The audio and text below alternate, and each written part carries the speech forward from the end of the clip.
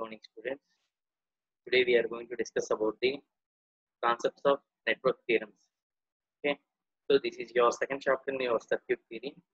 So in this chapter we have a several theorems, that is 8 theorems: superposition theorem, Thevenin's theorem, Norton's theorem, maximum power transfer theorem, Millman's theorem, Tellegen's theorem, and reciprocity theorem, and finally compensation theorem. Okay, we have 8 theorems. Today I am going to give a brief introduction about the all the theorems. Why? Because before going to solve the theorems, we need to know about what is the purpose of theorems and all those things. Okay, so I am opening my presentation. So hope everybody watching this one. Okay, so the purpose of the all theorems. Before going to start my network theorems, so you just remember about the two things, because by solving these kind of problems, we must know about these two concepts. Okay, the first concept is redundant branches. The second concept is nature of source when they are inactive. Okay, why? Because in the case of inactive, okay, the behavior of the each source will differ. Okay, so for that reason I am going to handle these two concepts before entering into the theorems. Okay, so redundant branch. So it is saying that redundant means which we are not at all considering while solving the problems. Okay, so there is a two kinds of redundant branch. The first kind of redundant branch is, this is a open circuit. In the case of this one, we have a open circuit.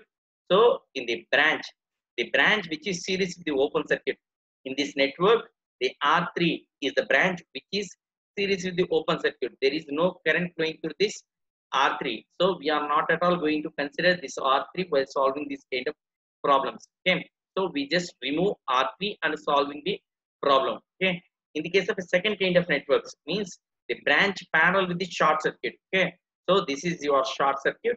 So the branch resistance R2 is the branch which is parallel to the short circuit. So the total current will flow to the redundant. The total current flows to the short circuit. Okay, so this concept will, to better understanding, you just remember the nature of current. Okay, the nature of current follows three things. The first one is, if potential exists, only the current flows. The first one is, the potential exists, then only current flows. The second one is, if there is a closed path, then only current flows. So after the first condition checks, the first condition is potential difference. So in the case of first network, the potential difference is there, but in this, the second condition is closed path. In the case of this network, there is no closed path in the for R3. So the current will not flow through this R3. So that this we consider as a redundant branch. The third one is low resistance path. So if the current flows like this, the current has the two directions. The current passing through R2 and the current passing through short circuit. Okay. As we know that the third condition is low resistance path. Out of these two branches, the low resistance path is short circuit. Why? Because short circuit is having the zero resistance. So the current comes from R1. It directly flows through short circuit. There is no current flows through R2. So the redundant branch means, if there is no current flowing through that branch, we are not at all going to consider. Okay. So kindly remember the three. First one is, the current nature follows three steps. If step 1 correct, step 2 correct only, step 3. Okay, the step 1 is, the first condition is voltage present or not. If voltage present, only current will flow. The second one is, if voltage is there. The second one is whether the closed path is present or not. If closed path present, the third condition is whether the where is the low resistance path. So it will check. So by these three conditions, redundant branch comes into the picture. So in the case of first network, R3 is the redundant branch. In the case of a second network, R2 is the redundant branch. The turning off. Why? Because in the case of all the theorems, we are making the sources as inactive or removing the sources. Okay. So in the statement, they are saying that they replace with the internal resistances.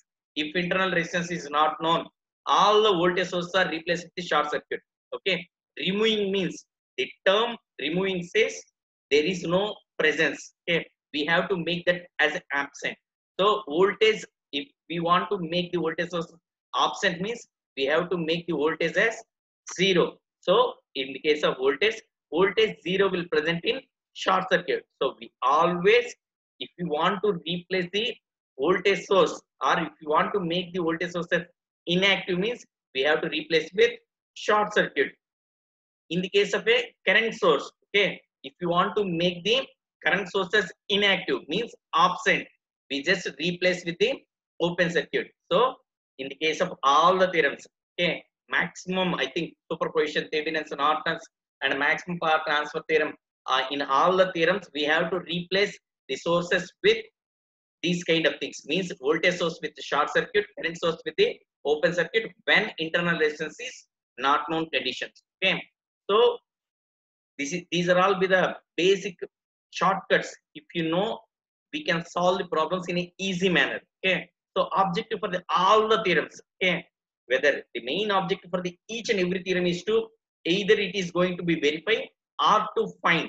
Okay, there are only the two purpose. The first purpose is either they are going to be verify this something as per the statement, either they are going to be find. Okay, so in the majority of the theorems we are going to find voltage across or current through, either one or both things in a particular branch. We are not at all going to find with the all things. In all the theorems will state that to find the voltage across a particular branch or a current across a current flowing through a particular branch. Okay, so on specified type of networks, okay, we have a different kinds of networks, either linear or non-linear, bilateral or unilateral, single source or multi-source, lumped and distributed. Okay, so we are going to handle with the either linear type of networks or bilateral networks or a single source networks or multi-source networks or a lumped networks. Okay, so the main objective is to convey whether we have to classify the theorems, whether the theorem is going to be verified or to find.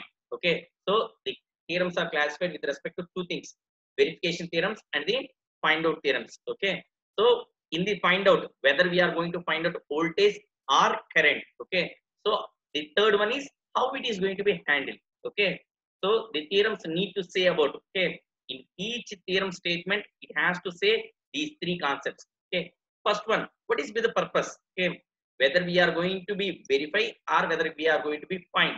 Okay, if that is be the find, okay, whether we are going to find voltage or current, okay, which one we are doing. Okay, so first it has to, we have to think about which one we are going to handle. Second one, on which type of networks this theorem will be applicable. Okay, so if one theorem says that it is applicable for only single source, if they given the multi source means we clearly says this theorem not obeys that one. Okay, so firstly we have to know on which kind of networks this theorem is going to be work. Okay, so there are different kinds of networks, linear, non-linear, bilateral or unilateral, single source and multi-source, lumped or distributed, active or passive. Finally, they will say about the statement. Okay, statement with a proof. Okay, so if we know these three for each theorem statement can be remembered in an easy manner, guys. Okay, hope you understood well. Okay, thank you. If you have any doubts, kindly ask in the comment box. Thank you, guys. Have a nice day.